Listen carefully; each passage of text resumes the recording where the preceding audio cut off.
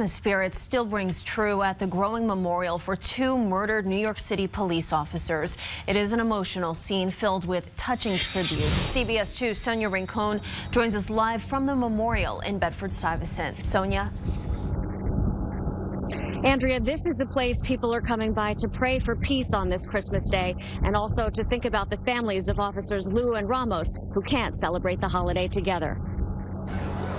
The memorial keeps growing. It was like 2 or 3 candles, and now look at it. So many people are coming by to look at it, say a prayer, or leave a tribute for the officers murdered here 5 days ago. Yvette Del Valle has family members who are auxiliary police and made it a point to stop by on this Christmas Day while she's visiting family. You have to see more of your family because you never know. So many of the visitors here are off-duty policemen and women, bringing their loved ones and thinking of those close to officers Lou and Ramos. You have families right now that's in deepest sorrow right now because of the loss of, their loved ones.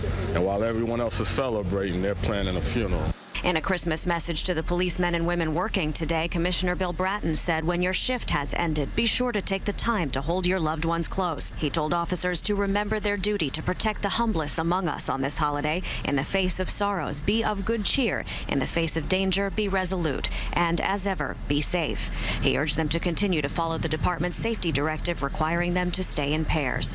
At the nearby 81st and 79th Precinct station houses, security is very tight. Both have been the subjects of threats.